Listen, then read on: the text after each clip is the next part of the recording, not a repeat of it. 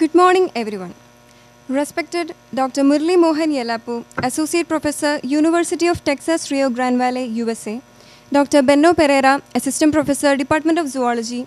Dr. Srijit Parameshwara Panikar, Assistant Professor, Department of Zoology, GIAN Course Coordinator.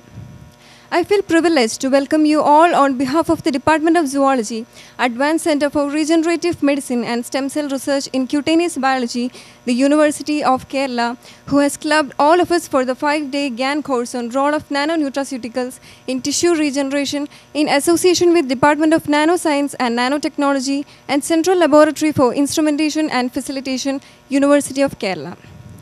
Now I would like to welcome Dr. Srijit P. for the welcome address. Good morning.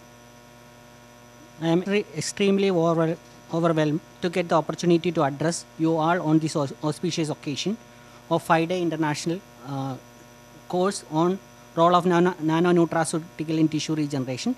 This is a part of GIAN program, and GIAN is actually an initiative by the MHRD, Government of India, and that actually helped to bring the outstanding researchers from outside India, and they can come here and expose with the techniques with the students here, and that is a major advantage of GIAN program. And another important thing related to GIAN is that we are actually providing as a MOOC course eventually, and we'll get a lot of other students will also get the opportunity. That is the purpose of the GIAN program initiated by MHRD. And this is our second GIAN program. First GIAN program we are actually conducted in 2016, and that program is actually coordinated by the expertise actually came from Case Western Reserve University. His name is Professor Scott Howell. He talked very elaborately about the confocal microscopy and the fluorescent microscopy, etc. And this course is actually available in Kerala University, KU Padashala. And this is our second program. And this second program is actually initiated with the collaboration of Dr. Murali. And we have a long-time collaboration, around 5-6 years collaboration is there, because we have a common society is there, Society for Nutraceutical and Chronic Diseases. And this society is actually conducting programs regularly, and that's why we have a strong collaboration is there. That's why we propose this proposal to the GIAN, and GIAN is actually very positively taken this proposal and funded around 5.68 lakhs rupees to conduct this program. And today we have assembled here to aspire knowledge and to motivate the great task of eminent scholars. And I feel proud to welcome our resource person, Dr. Murali Mohan Yallappu, who will lecturing throughout the coming 5 days. Thank you, Murali, for your support, and we will see your collaboration in future event also. And many of the students there are MSc students are there, and the Ph.D. students and other students also present in this particular program. And feel to interact with them and give the guidance for how to prepare nanoparticles, and hopefully it will help them to do research, good research in future. And thank you all, and welcome to all to this particular program. Global Initiative of Academic Networks in Higher Education was launched in 2015.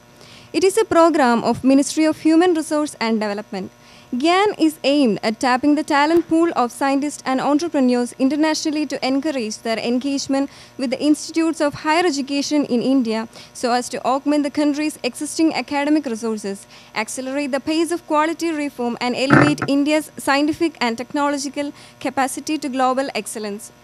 The University of Kerala's GIAN course is meant to provide participants with an overview of nano-nutraceuticals in tissue regeneration.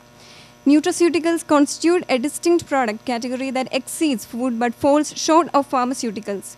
A fraction of the supplied nutraceuticals get absorbed and reach the actual pharmacological site of action, while the remainder is either excreted or cause non-specific toxicity and severe side effects due to poor biodistribution.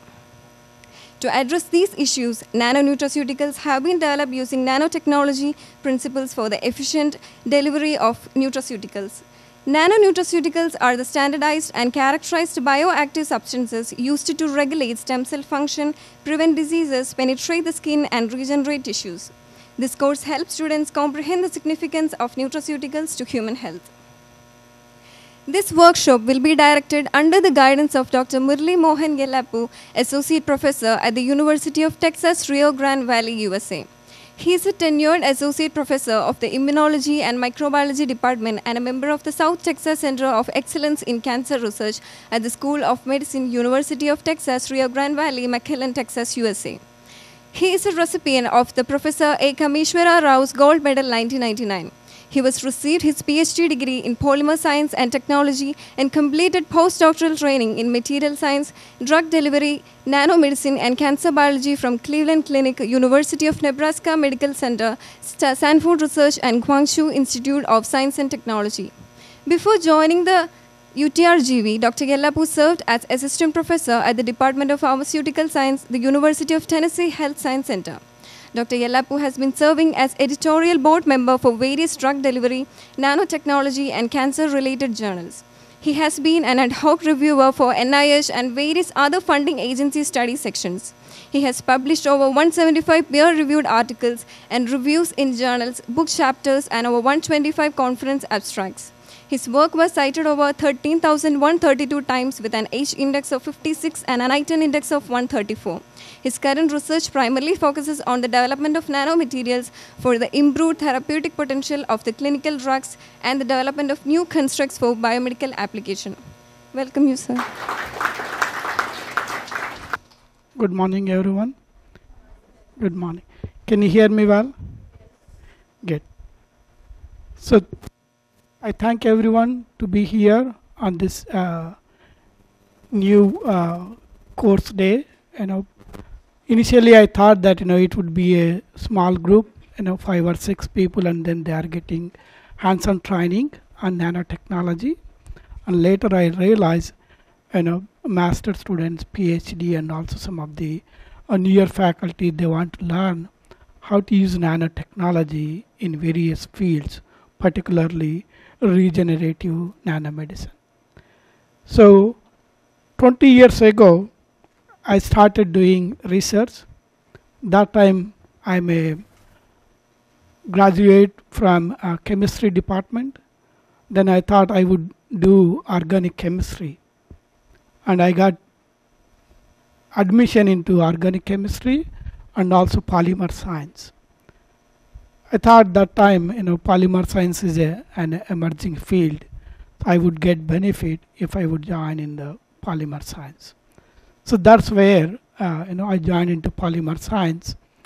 Later on, I realized that, just getting a master's degree is not quite enough to do, more advanced studies and do more research and then more recognitions or, serve the community in some form. So then I started doing PhD. So that time I fortunately working for a DRDO project, so where we started doing research on solid propellant binders. Okay, it's is going to be fuel for the rocket propellants. So that was my PhD. Okay, later on, so during the transition from PhD to postdoctoral fellowship, I started working on hydrogels. Okay, so hydrogels, many of you might be knowing, particularly whoever doing SDS phase gel. Okay, it's nothing but polyacrylamide gel, right?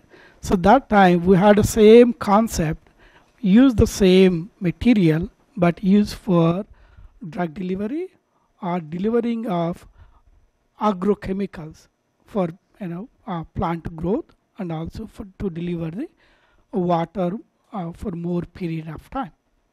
So then the same concept, then I introduced putting the nanoparticles into those hydrogels. So that's where you see my first cover article. It was on 2005. So the idea remains same. Okay, doing polymer science, it's remained same, but I applied putting or generating the nano materials in those whatever you make, like the acrylamide gel. It's the same acrylamide gel, but we very different pore size or the networks where we grow some of the nanoparticles into those. So then I thought, okay, it's interesting, right? So you are doing something and excited, to do more and more. Then later on, I was more interested doing research in nanomaterials. So that time also again I was new to the field. I thought that nanomaterials means only metal particles like silver nanoparticles, gold nanoparticles, and so on. So with the time, after one postdoctoral fellow, I joined in a lab in Cleveland Clinic. So where the Case Western Reserve University is nearby. So where I got training of making nano formulations of various kinds, such as polymer nanoparticles and iron oxide nanoparticles and nanogels and so on. So it's very well I got training into various nanomaterials and material science, polymer science and everything. So then I thought that everything we are making, but how we can use them. Okay, so those labs, they were focusing on various aspects such as applying to the cancer treatment, applying to the cardiovascular application, applying for brain delivery and so on. So I am familiar with making the materials, then how to use them. So I was depending on other fellow workers or the fellows that they take this material and then they will apply, but I never got a chance to learn them. So then I moved to a different laboratory within the United States, where I got the opportunity to learn biological aspects of these nanomaterials. So that's where I first learned culturing the cells, okay, seeing these cells for the first time under microscope. Okay, that was my first paper in biology. Everything I did by myself. I learned the culturing, okay, both MTT assays, proliferation assays, running the Western blot, doing the PCR and everything I learned within a year. Okay, and we got a publication on PLGA nanoparticles containing one of the natural molecule called curcumin. So we use that and sensitize that material with a chemotherapy drug called cisplatin. So why I'm saying this, because many of you might be thinking why we want to learn nanotechnology. Okay, so many of you may not be aware of that, how we can use this nanotechnology. We can use many ways, not just for drug delivery or nutraceutical delivery, but you can use for various applications. So here I am today in front of you to give you overview of nanomaterials, how that we can use in various fields, but our emphasis would be on delivery aspects of either drug molecules, small molecules, or biomacromolecules or natural compounds, etc. Okay, so I'll be more interactive, and if you have any questions, you stop me and then we can discuss more in detail.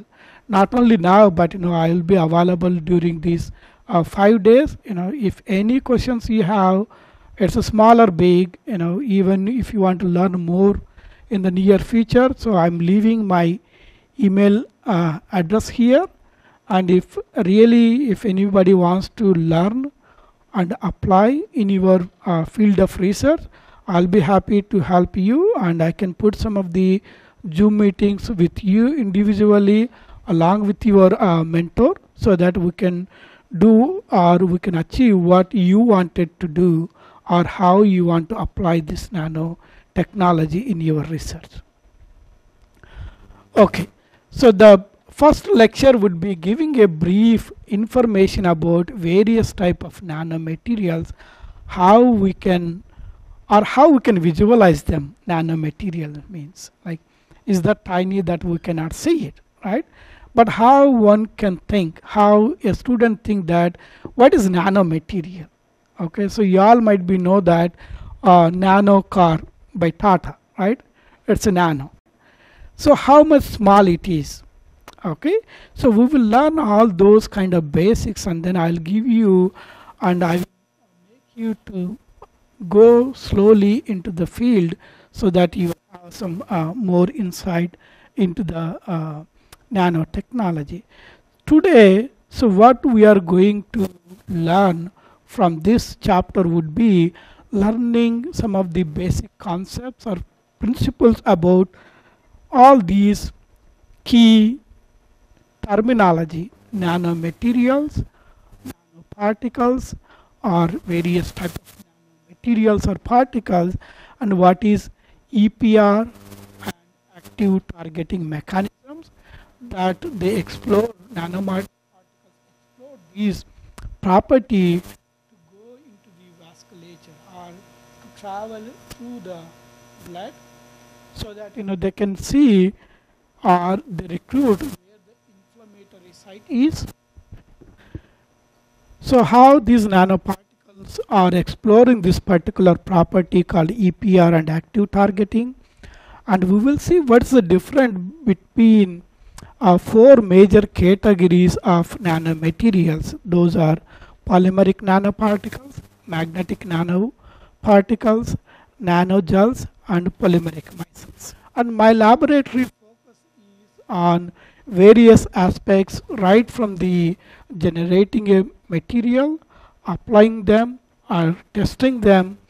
In the first area is that we apply, that can be a preventive methodology, or you can use the same material as a image or contrast agent, or the same methodology that we generate that can also diagnose various type of diseases, and also that can be combined both as a therapy and also imaging technology or diagnosis technology, that is called theranostics.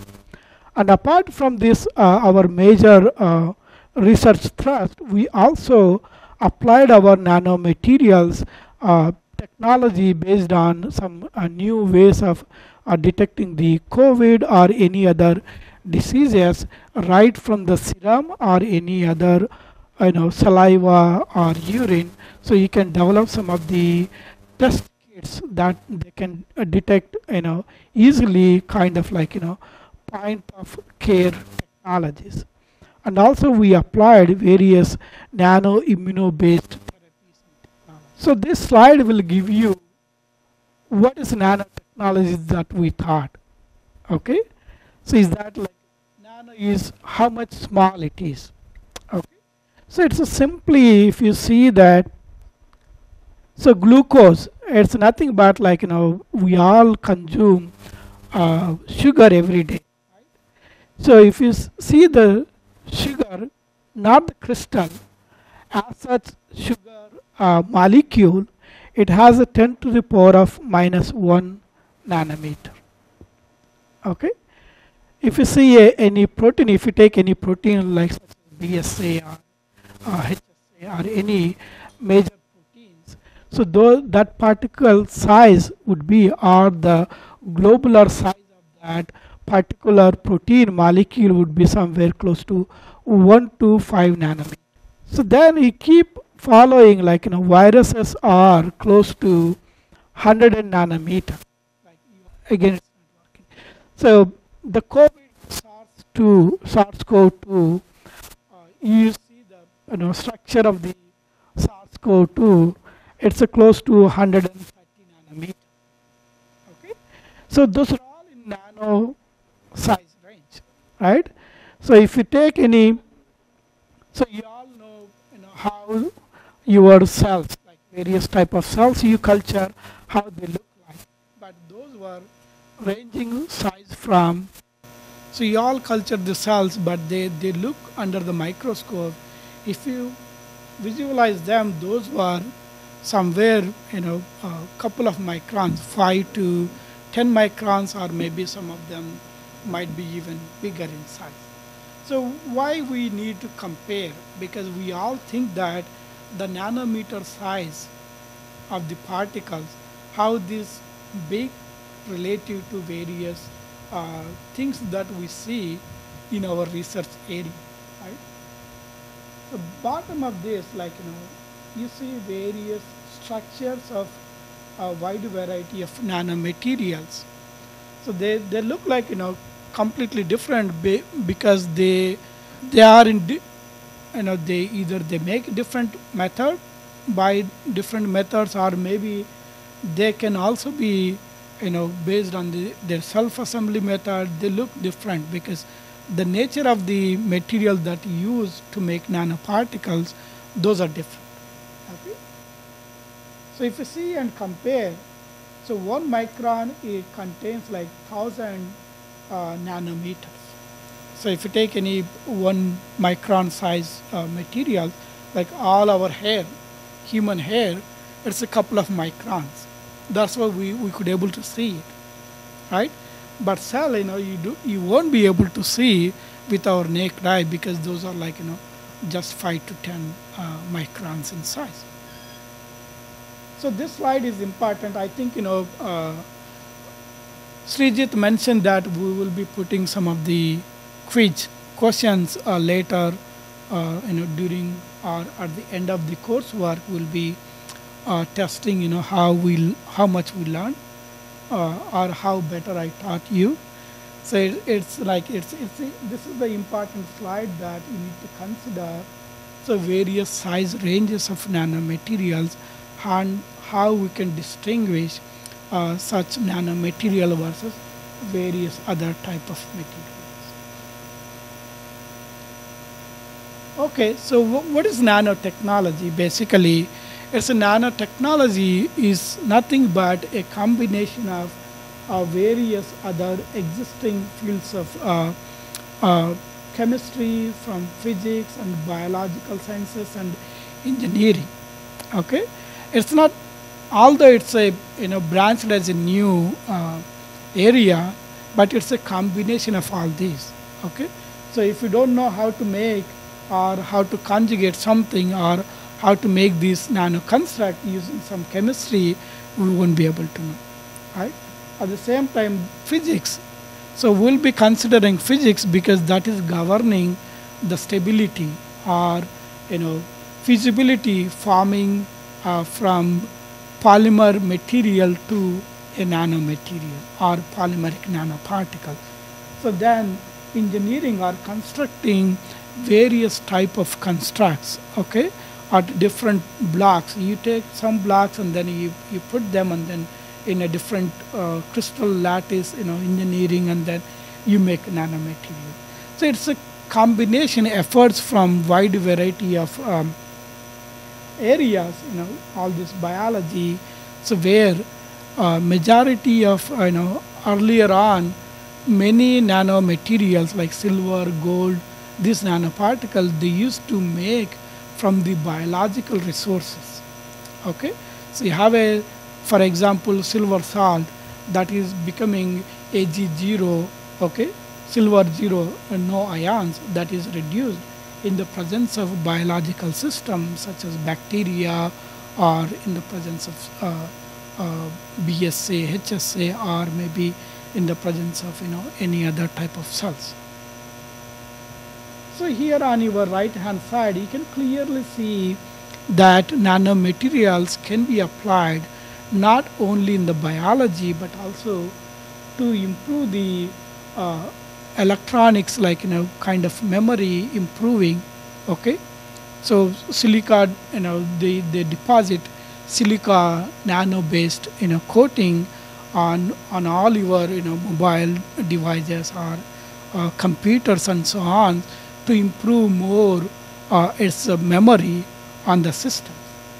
At the same time, you see this kind of like rocket launching on a tumor cells or something, right?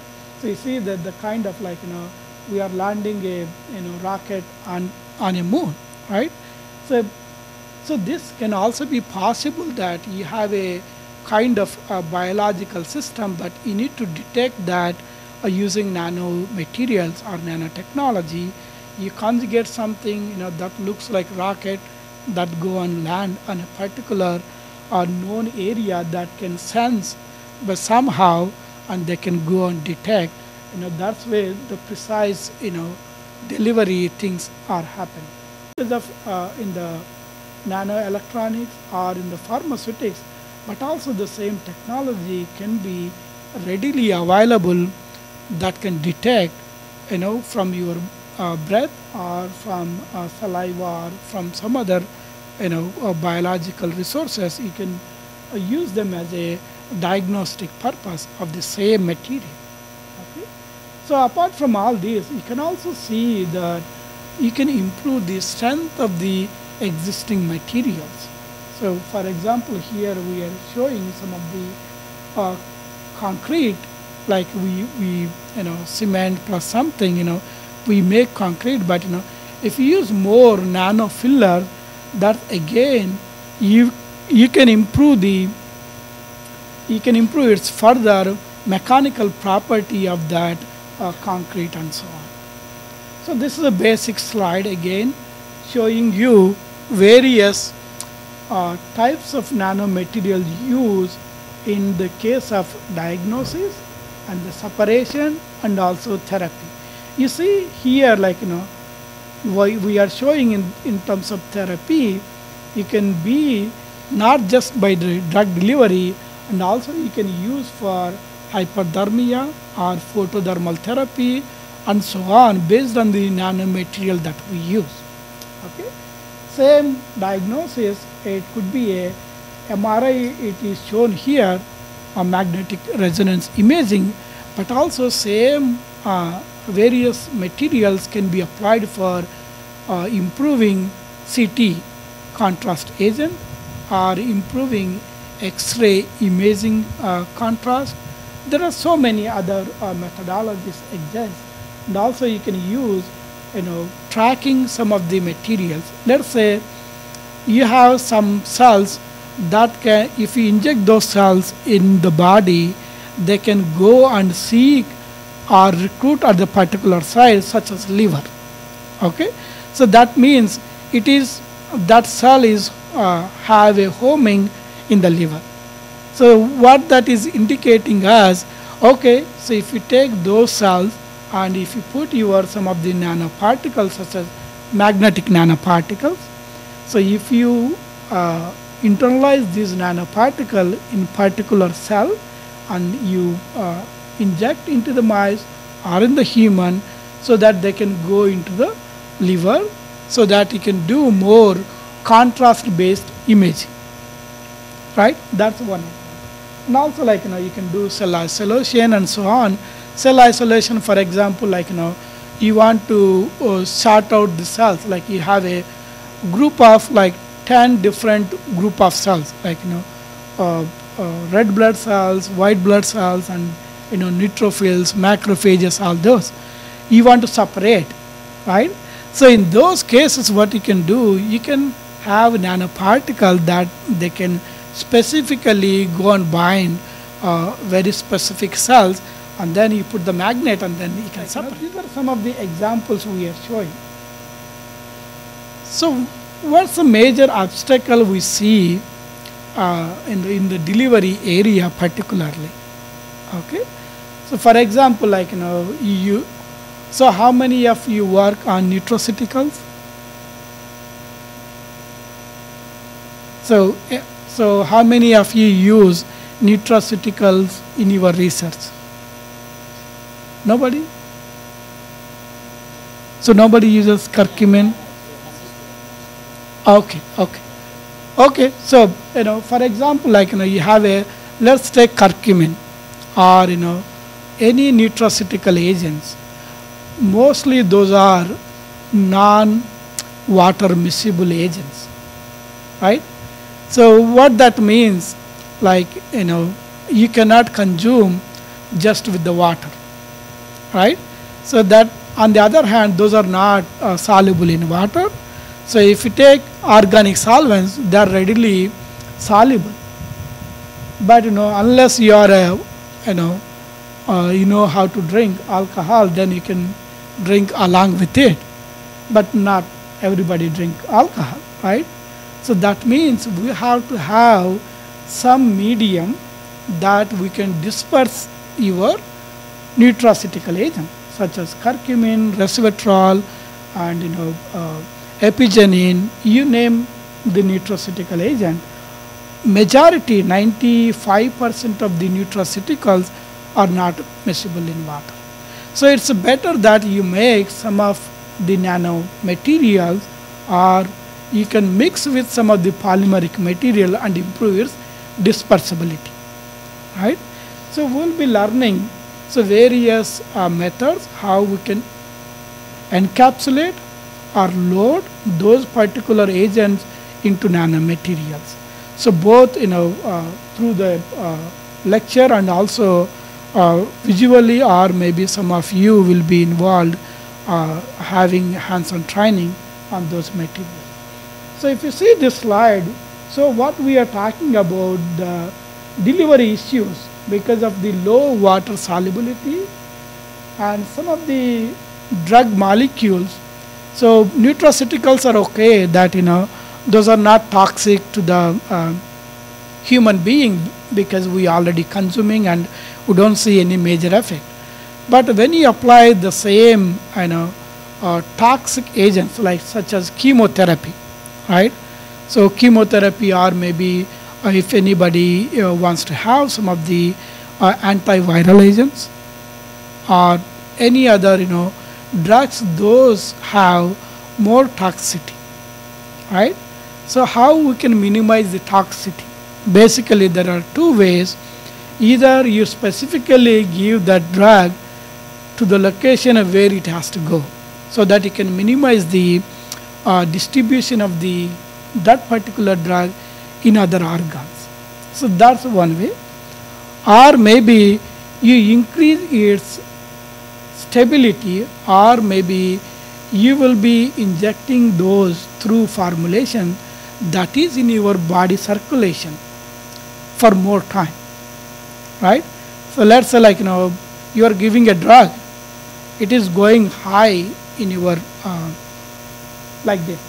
So if you are giving a drug, majority drug, they follow this path, as soon as you have given, the drug is available, but immediately it's gone, okay, from your serum or from the blood it's gone, but the drug by where it was highest amount, that time that drug is already accumulated in various organs, okay, not only the site where it has to work, but where other areas also. So that means wherever it is located, then you see its toxicity on those organs. On the other hand, if you make any formulations that can be giving sustained delivery, or you have a more stability in your blood circulation, means it is constantly is giving, or it is still in your body, but it will be slowly going into the organ where it has to go. And on the other hand, so if you take any drug, okay, there are drugs, targeted drugs, or some of them are non-targeted drugs. Okay, targeted drug means such as, for example, HER2 therapy, like when breast cancer patients, they have HER2 positive protein in their breast cancer cells, so they give HER2 antibody. So that means that's a drug. It's a very specific drug that go and bind onto HER2. It doesn't go any other places, okay? Because if they don't have HER2 positive cells in other organs, that means they don't go there. So that is very targeted delivery, right?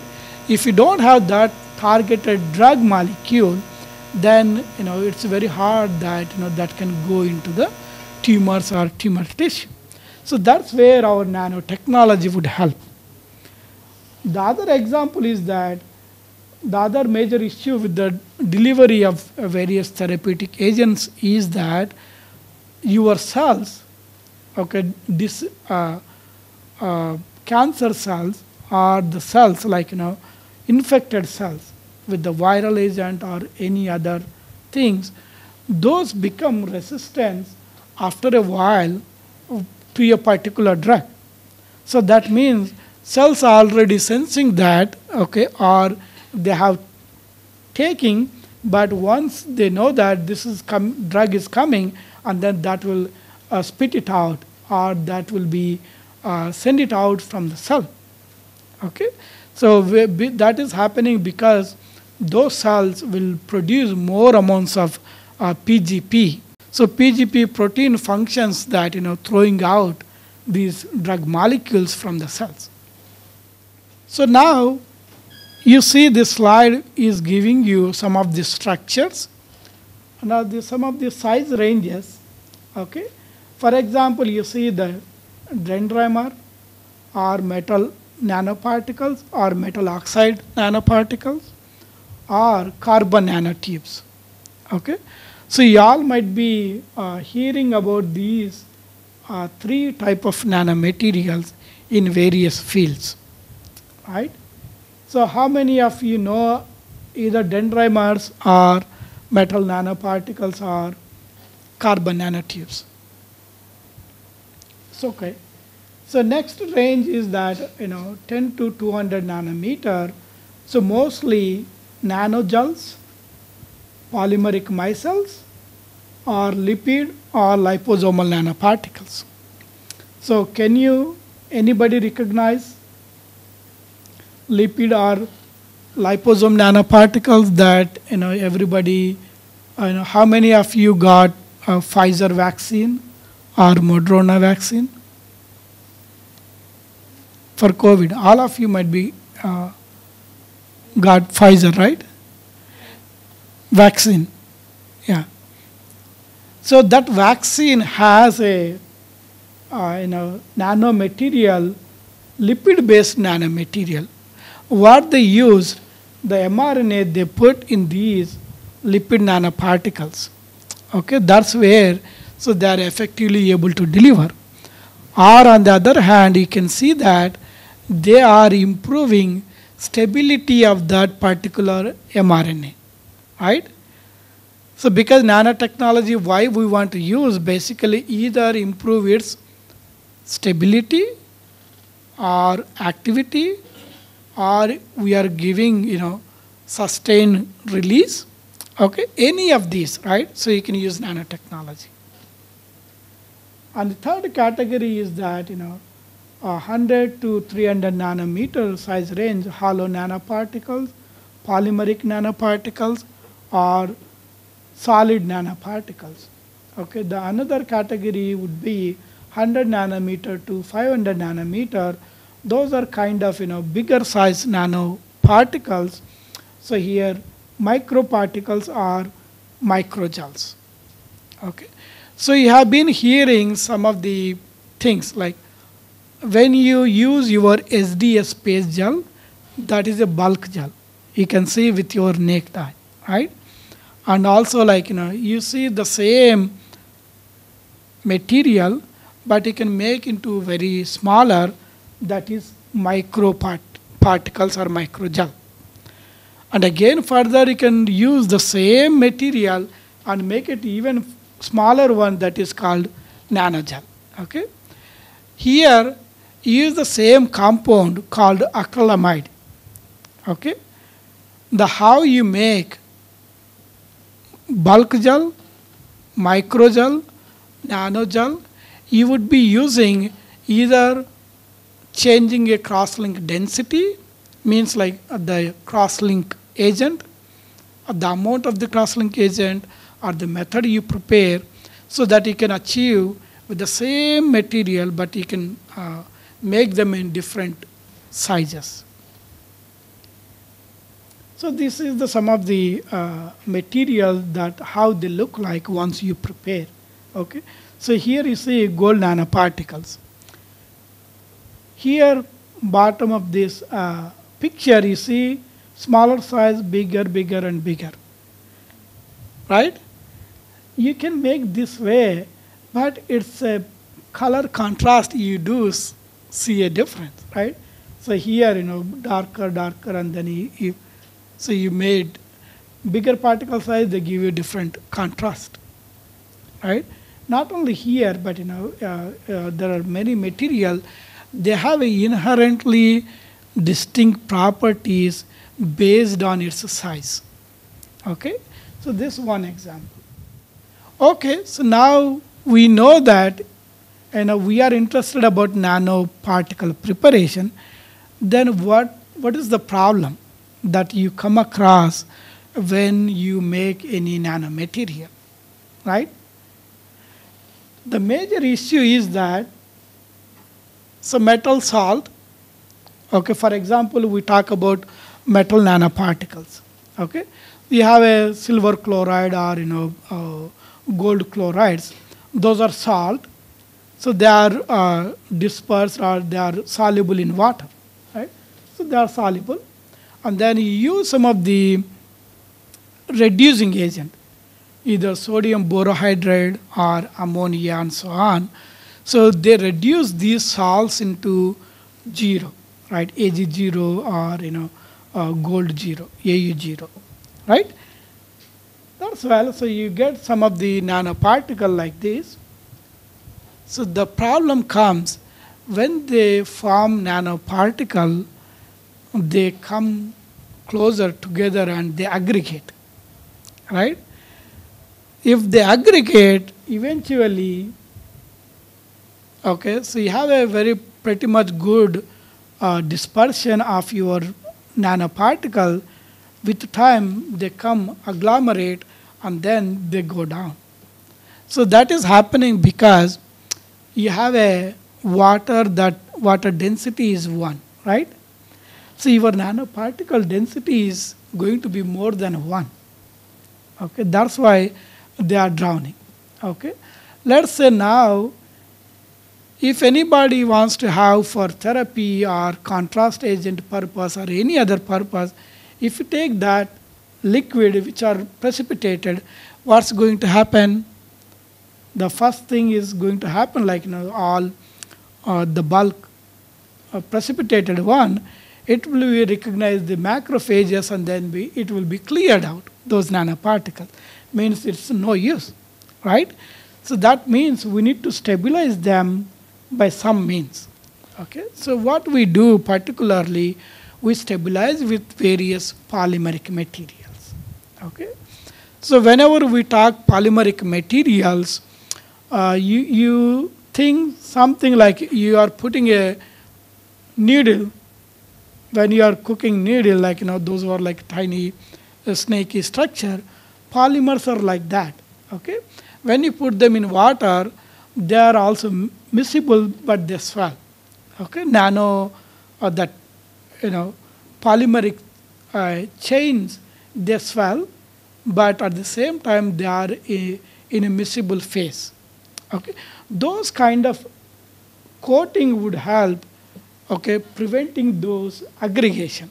Okay, so that is happening because so they provide steric or electrostatic hindrance. Okay, they are overcoming those, and then those will provide more stabilization to these nanoparticles, right? So the aggregation is happening because of van der Waals and magnetic dipole or electric dipole interactions. Okay, so this is the main cause for aggregation. It's true not only for metal nanoparticles, but various other nanoparticles. And here I am showing you one of the simple example, okay? And you have a cyclodextrin and one of the nutraceutical agent, curcumin. So here you see cyclodextrin is a powder, curcumin is yellow color powder. Once you make them self-assembly, and then you will see fluffy based material here. And its solubility here, like here it's a crystal clear solution from the cyclodextrin alone. And if you take curcumin, it's not soluble in water. You see all the precipitate at the both bottom and then here on the periphery of the top layer. The same once you make this curcumin cyclodextrin self-assemblies or self-nanoparticles, okay, so those are highly dispersible in water. So that's what we need. Okay, the simple way that we want to improve the solubility. Okay, if you see this, first issue was low solubility. So that means simply you make nanomaterials of that agent, okay, by self-assembly process or any other processes. So you are improving this solubility. Improving solubility means like, it will be staying in the circulation. That will be giving more amount of time that they can see and go into the area and work as a good therapeutic agent. Okay, now only we are still imagining that nanoparticles means only the spherical ones. Okay, it's not necessary that nanoparticles can be any shape. Okay, it could be a spherical, or cubical, or rods, or some other designs. Whatever it is, like you do put henna on your hand. It's a different. Like you can make all those kinds using various methods, right? So all those, like they have a distinct properties. Either it has a solubility, it has a detection. If you make same nanomaterial of distinct structure or morphology, they behave differently, or they interact differently on the cells.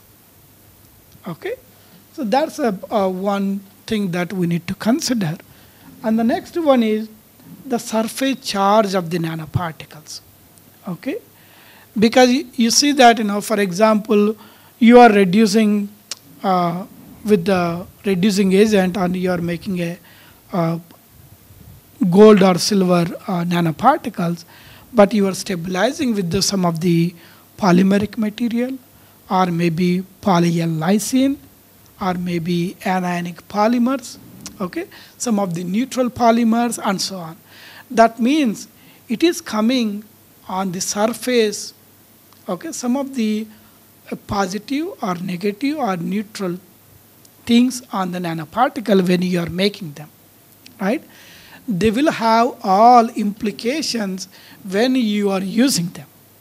Okay, so with the time, I think we will be keep explaining those concepts, so where it is important.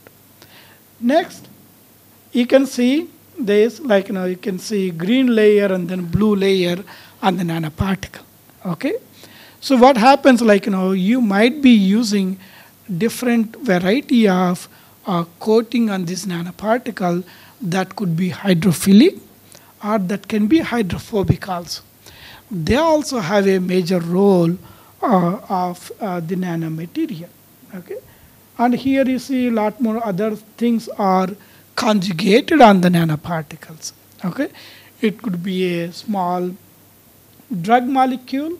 It's embedded in the nanoparticle core, or mRNA, or any protein. Okay, that for the therapeutic purpose. Or you can use that a ligand or an antibody or an aptamer, so that can have a more sense that they can go and see that the cell which are expressing particular protein, so that they can bind with it. Okay, so for example, if you conjugate folic acid, okay, so if some of the cells, they are expressing folate receptors, so that folic acid can bind more effectively with that particular folate receptor. Same way HER2 receptor, right? So if you have a HER2 on the breast cancer cells, you conjugate HER with our HER2 antibody, then all the nanoparticle construct go and bind there, right? Simple, right? It's logical, right? Okay, so here I'm showing you one of the example. Okay, curcumin alone, cyclodextrin curcumin complex, I showed you it improved solubility, right? Same way we made some of the PLGA based curcumin nanoparticles, and we will be giving you training on PLGA curcumin nanoparticle, how we prepare. Okay, if I get time, maybe I can also show CD curcumin also how we can make. So same curcumin, we put it in cellulose nanoparticles and dendrimeric nanoparticles and magnetic nanoparticles. So drug is same, okay? And here all these cells are one same cell, that is, I think it's a PC3, prostate, one of the prostate cancer cell line, okay? So we put or incubated this equivalent amount of curcumin of the formulation on the cells, okay? So the activity of the curcumin, when you put in other forms, you see that vacuole formation, okay? Or, you know, this is early time point, that's why like the curcumin induced vacuole or, you know, vacuole formation in the cells, okay? So here you see a lot more. Then you see even bigger, right? Here you see even bigger. Here dendrimeric, bigger. So this MNP, it detached all the cellular components from the cell, right? So means the drug might be the same, but its activity can be directed through various nanoparticle might be different, right? It's a simple observation that, you know, you can, you know, we're all same, look like same, but, you know, each individual, you have a different potential, right? So same thing, like, you know, whatever you're thinking, human body, like, okay, so we have same, like, you know, we have two eyes, one heart and everything, like, but we behave differently, we act differently, okay? Same thing is happening here, okay? It's the same thing, but, you know, it acts differently.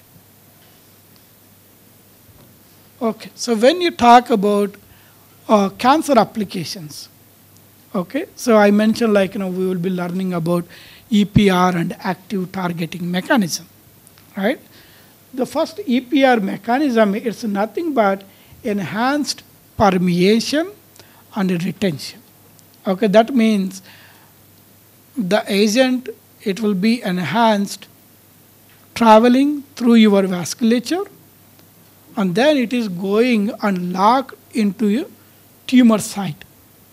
Okay, why that is happening? Because like all the tumors, okay, the vasculature, it's going to be like, you know, you have a blood path through the vasculature, right? So these vasculature will be leaky when it goes to your tumor site, okay? That's where all these nanoparticles, they pump into the tumor, but it will go inside, but it never going to come back. So there you accumulate more amount. Therefore, ideally, we have more retention compared to your small molecule drug. So if it is small molecule, okay, small molecules can come back. Okay, so I will show you, like here. So let's say this is nanoparticle with the drug. It is going in and it's locked. It's not going to come back. For example, I think, you know, I need to go back to this, like glucose. Okay, it's a all small molecule drug. For example, docetaxel, doxorubicin, curcumin, all these things are like, you know, somewhere 300 Dalton or 500 Dalton or 1 kD, right? Very tiny ones. So that means smaller than your nanoparticles. Okay, that means even if they go, they can come back, right? Because of very tiny size, drugs will come back. The nanoparticles are always bigger than your drug molecule, because that's why you put, like, you know, 20 molecule, 30 molecule, or 50 molecule in one nanoparticle. Okay. So that's we explore that EPR through this nanoparticle method. On the other hand, what is active targeting that I mentioned? So if you put any ligand or antibody or aptamer that specifically recognize the receptor that are present on the cells. Okay, that's another aspect that we can explore. Okay, so this is a busy slide. So what we are going to learn from this is that nanoparticle physical properties such as size, geometry, charge, its porosity, elasticity, stiffness, and so on. All of them is going to contribute some way, how we want to use them. And the structural composition, I mentioned dendrimers, cellulose nanoparticles, magnetic nanoparticles, or liposomal nanoparticles. There are so many. Means they have structurally different. Okay? So the composition, chemical composition, also a driving factor that can help us how we want to deliver the agents. And at the end, how much we can get the active targeting, right? All the ligands, it could be a small molecule, antibodies, aptamers, or proteins, or sugars, and so on. Okay, for example, sugars, like, so if you take any if you want to target any macrophage targeting, okay? So macrophages, they go to M1 type, and then they go to M2 macrophages, okay? M2 macrophages are bad, or that help to grow more tumor cells or tumor growth. So if you want to reverse from M1 to M2, there might be some chemical agents. Or you have a drug molecule that can kill the M2, that also be helpful, right? That means we need to target M2 macrophages in the tumor cells. Okay? So tumor is composed of various cells, right? Stellate cells, macrophages and everything. But in majority of the tumor, there might be up to 50% of M2 macrophages. Okay? So if you can tackle those, maybe you can be controlling the tumor growth. So that means if you put any, some of the sugars on the nanoparticle, they can detect more, right? On the other hand, cancer cells, they eat more amount of the sugar. Okay, that is because cancer cells, they do lot more, undergo lot more glycolytic pathway, right?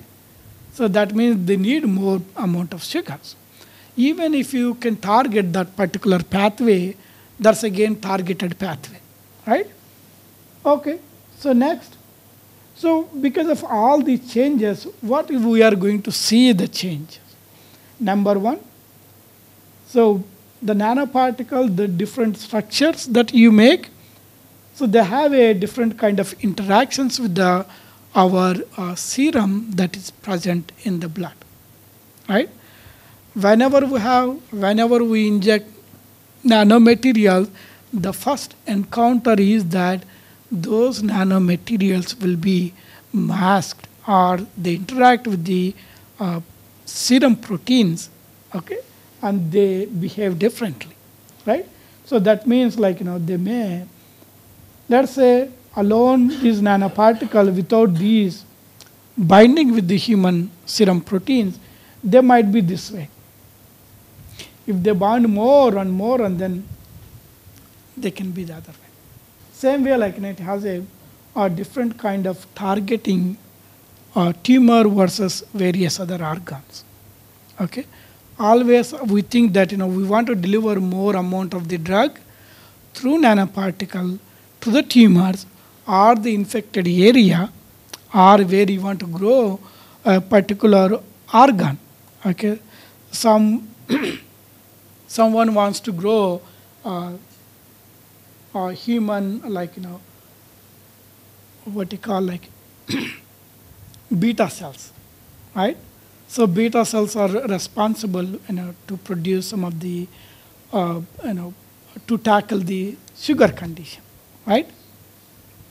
So if you want, but the problem would be, so your beta cells is not good enough to produce more amounts of that particular thing. So you want to protect these beta cells to grow more and more, right? So there also we use some of the nanomaterial so that you mask to recognize the macrophages to come and eat those beta cells. Okay, pancreatic beta cells. Okay, so like all the things like you make the nanomaterial that either you protect or deliver agents, or it can be a regenerative, particularly in the regenerative field. You want to grow particular cells in the presence of these nanomaterials. Okay, so nanomaterial can help, okay, to grow, because the encapsulating agents, okay, that can help grow of those particular tissues or cells in that particular organ. Okay, so here is another interesting factor. I said different nanometer size range materials you can make. That is interesting for observation purpose and so on. But how you use them and what is their inherent property if you make a very small particle like 1 nanometer or 10 nanometer or 100 nanometer or 200 nanometer. So if you see this, if it is a very tiny nanometer, 1 nanometer size, they are going to easily cleared by liver. Okay? And if you have a 10 nanometer size range particle, irrespective of the material, but the size it is governing, it will be cleared by the kidney. Right? And whereas we learned the EPR effect in the case of tumor accumulation, the size, good size range is like about 10 nanometer and up to 220 nanometer. That means like if you make any nanoparticle in this range, that is helpful for this, right? On the other hand, if you want to treat any liver type of diseases, you can make 1 nanometer particle that can readily go there, right? Same way here, like kidney, if you want to target the kidney, you can make this, right? So this is nature of the based on the particle size, okay? But doesn't mean that all the nanoparticle is not going to go to the other organs. They are going, but the primary intention of these nanoparticles, the clearing mechanism is based on the size, right? Then it's a solubility. I mentioned like you put hydrophobic and hydrophilic, right? So that is going to handle the solubility aspects. Then the toxicity is coming from your surface charge of the nanoparticles, right? So if you see higher charge, that means those are toxic to the cells itself, okay? So how many of you use any transfection agent in your lab to transfect any proteins or gene into the cells? Okay. So do you do any of those? Okay. So if not, so some of the transfection reagents, those are very positively charged. What they do, they make a pores on the cells. Therefore, they can get easily internalized. Okay? Therefore, they can deliver those mRNA or genes or proteins in those cells. Okay? So in a way, the positivity, more positive charge on the nanoparticle is helping for some molecular studies, but doesn't mean that we can apply in the human, right? We cannot apply. What happens, because like if you take those highly positively charged nanomaterial, you inject in the body, what happens? They go and interact first with the human RBCs, right? So that means they lyse those RBCs, right? So you do see a lot of hemolysis and red blood cell death, right? So that means it's not good for the body. So you need to consider, either negatively charged or neutral charged nanoparticles so that, they are not toxic by itself, right? Those should be toxic when you put them any drug into it, right?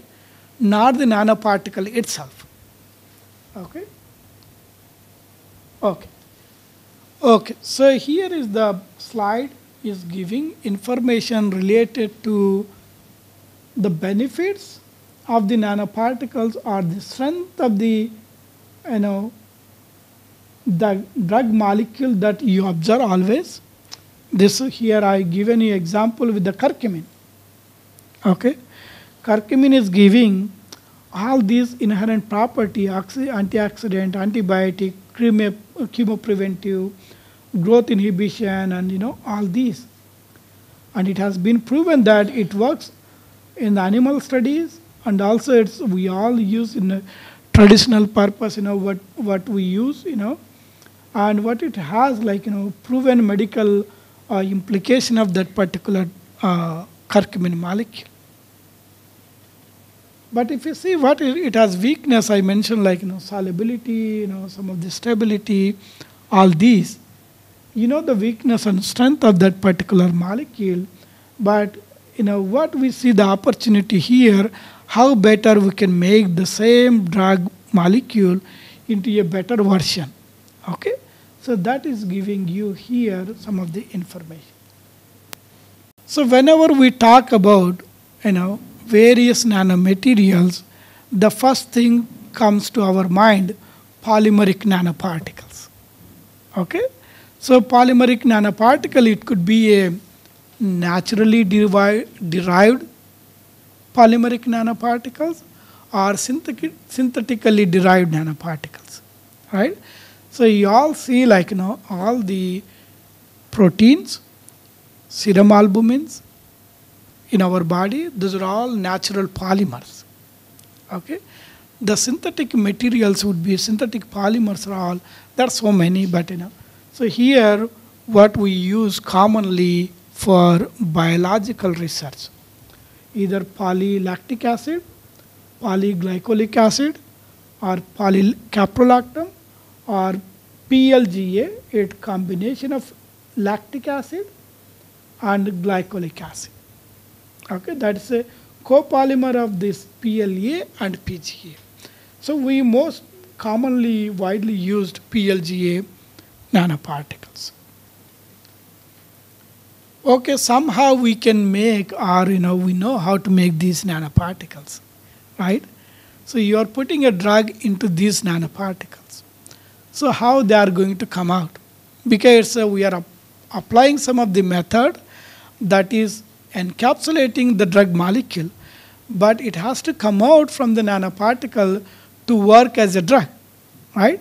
So after it's reaching to the tumor, after it is, you want to grow your some of the cells, okay, ex vivo or in vivo. So you will put along the nanoparticle and some of the growth factors, right? So we always supplement growth factors in the medium to grow cells, right? But when you give growth factors externally or through the nanoparticles, but those has to come out to do its function, right?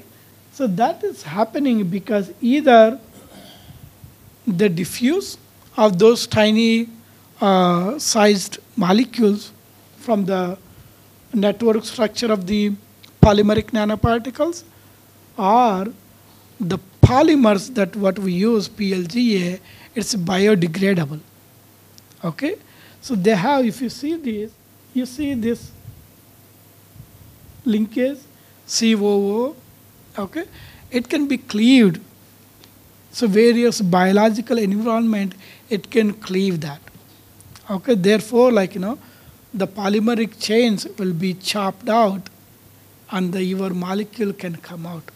Okay, it's not instantaneous process, but it takes time, but it all it depends what molecular size we are using, molecular size of the polymer chains that we use to make nanoparticles, okay, or the method that we use to make nanoparticles. It's all will be depends how your drug or the agent is going to come out from these network structures. And you can also see with time they can come out, but you can also apply some of the external stimuli. Okay, so external stimuli means like, let's say your nanoparticles that what you are making, those are pH sensitive or pH responsive. Okay, so that means like, our body has 7.4 pH, right? PBS has 7.4, If you are, let's say you have a all nanomaterial that is going into the tumors, okay? Tumors has a specific pH less than 7.4. Sometimes it is 6.8 to 7.4, okay, or 7.2.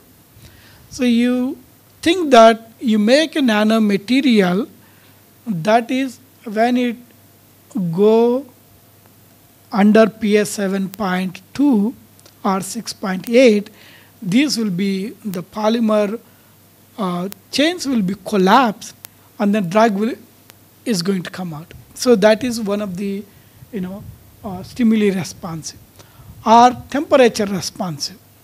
Okay, so in some application or for some purposes, like if we increase the temperature or decrease the temperature, the polymer chains. Okay, for example, like poly N-isopropyl-acrylamide. Okay,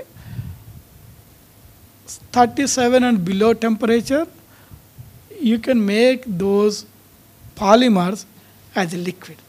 Okay, so then you increase the temperature from 37 and above, so those become gels, hard gels, okay, or bulk gel. Okay, it has a LCST, okay, temperature 37, lower critical solution temperature. Okay, below that temperature, you make those solution, it's perfectly fine, just like water.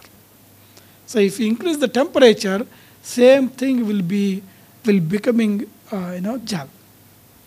So temperature responsiveness also can be used for our drug delivery purpose. Okay, I'll give you another example. So one of the PLGA polymer-based drug therapy exists for prostate cancer. What they do, they mix with I think I have a next lecture. I think I have that, so I don't want to waste time here. So PLGA, that we make with a different polymeric chains, polymer size range, the release will be different, all those. But when you talk about magnetic nanoparticles, so first we need to think why we want to use magnetic nanoparticles, right? So we already know that PLGA is best. We can use PLGA, right? Same way you choose like different Toyota cars versus different cars. You know what you want, right? So here that magnetic nanoparticle feature is that it has inherent magnetic properties, or it has a magnetization properties. Okay, so it has a magnetization value that is going to be helpful for magnetic separation. Okay, so when you have a magnetic separation means it has a you can separate some of the cells based on that, or you can apply the same magnetization, saturation information to acquire contrast imaging under MRI. Okay, magnetic resonance imaging, right? So we all know that if patient goes to any treatment or any imaging techniques, they do MRI contrast. Okay, so they give like some of the barium sulfate or that kind of thing, and then they image under MRI. Okay, MRI has two different type of imaging, T1 and T2, but different material will give us a different reading. So here that was the advantage of using magnetic nanoparticles. On the other hand, same magnetic nanoparticles, if we apply some of the alternative current, okay, if you use same nanoparticle, you apply magnetic current, they produce heat.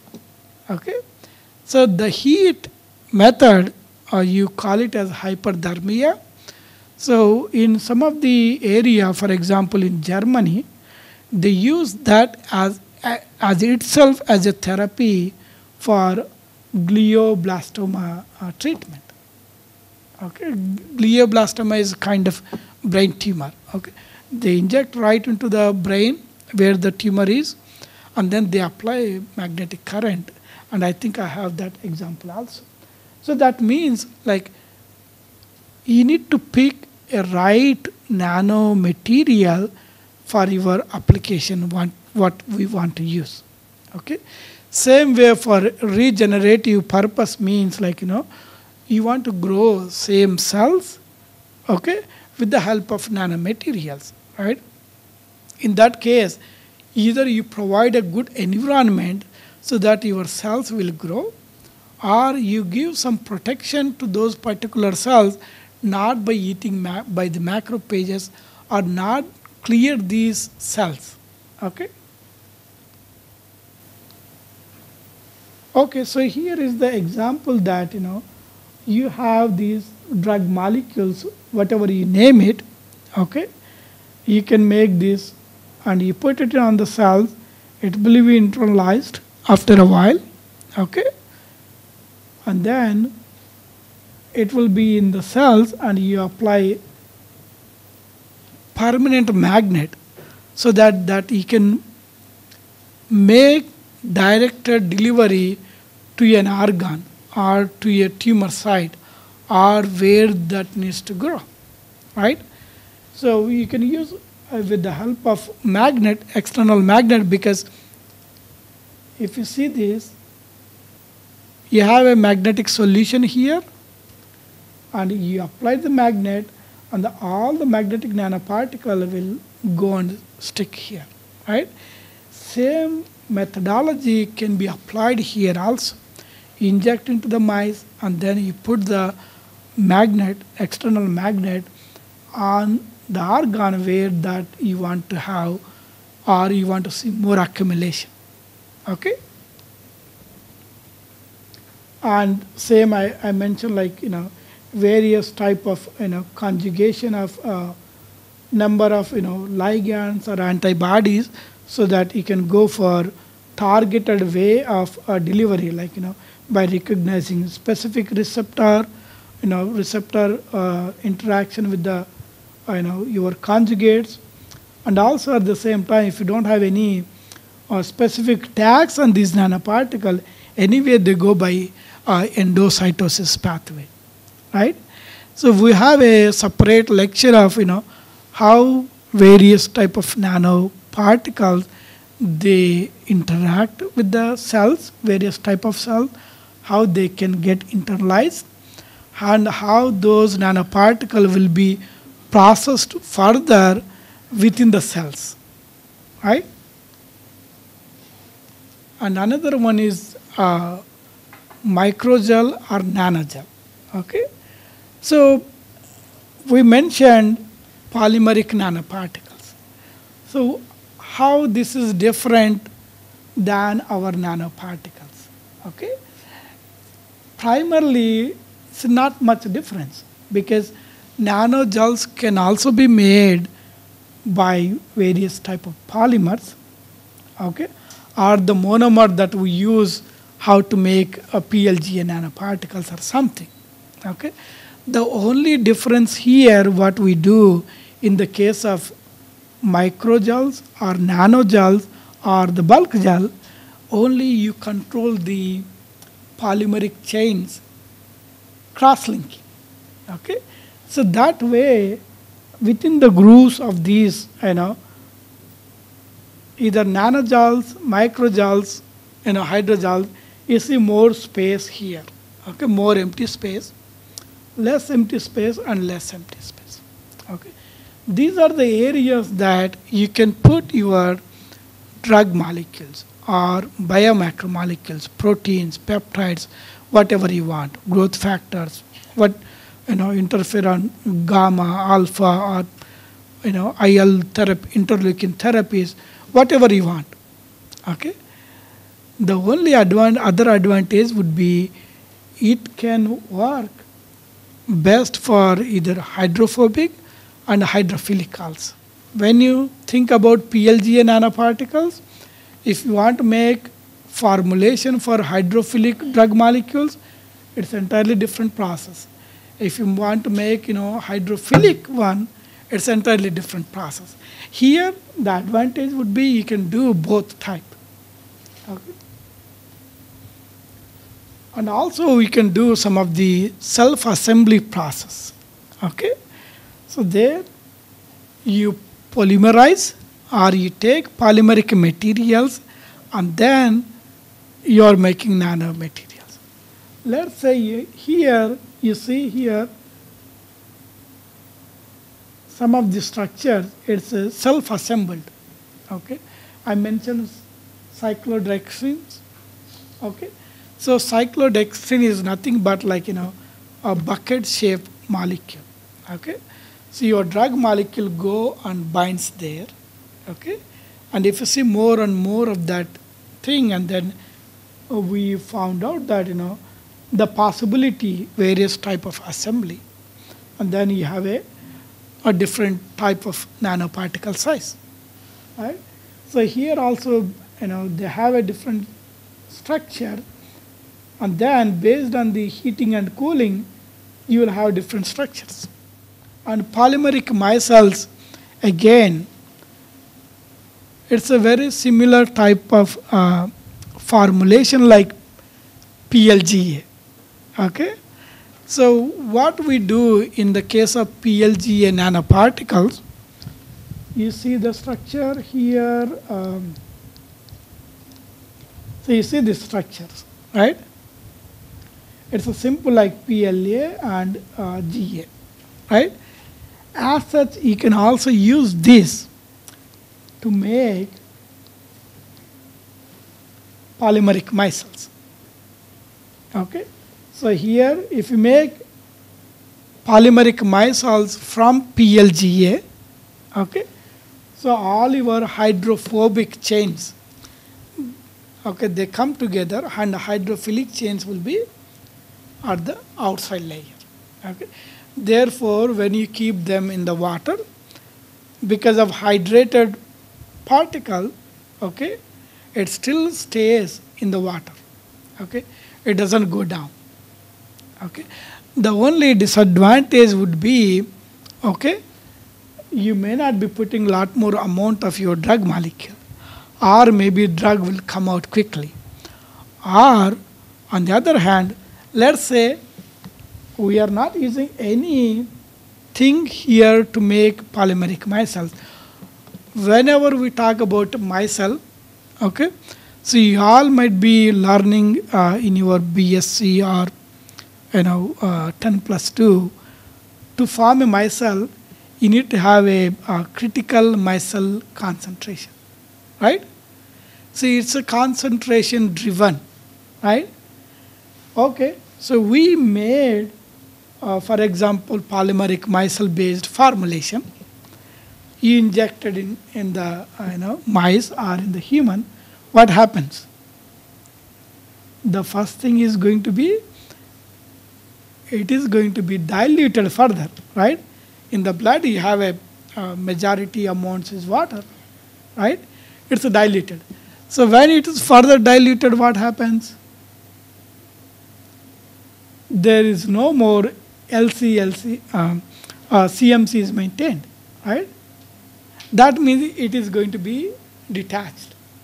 So detached means maybe not good for quick release of the drug, right? It's no better than giving a agent, right? So if it is simultaneously detached, the drug will be gone. So to prevent that, we can also put some of the cross-linked based polymeric micelles, or maybe you put like specific again ligands or reactive groups that can bind, and then they can do it.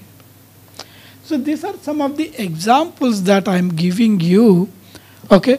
But there are wide variety of nanomaterial that we can think about, apply, But only thing that we can do all these things, but when you have a certain requirement and what research you want, right? What application you want to use. Because like if you take gold, silver, or any quantum dots, those are very well good use for diagnostic purpose. Okay, so majority of the diagnostic things would be either ex vivo, right? So for example, we want to see some patient is coming with the disease, cancer patient. We want to follow up how much he is recovering from the treatment. For example, any chemotherapy. Okay, so they know that particular marker they will be studying from the blood pool, right? Let's say they don't have a good sensitivity for that particular protein. You can use your nanotechnology so that you can improve the what you call sensitivity. Okay, even if you have very minute picomolar that particular protein, you can enhance that sensitivity using gold nanoparticles or that quantum dots. Okay, you need to choose a right nanomaterial for your required application. Okay, so that means like we cannot finishing up giving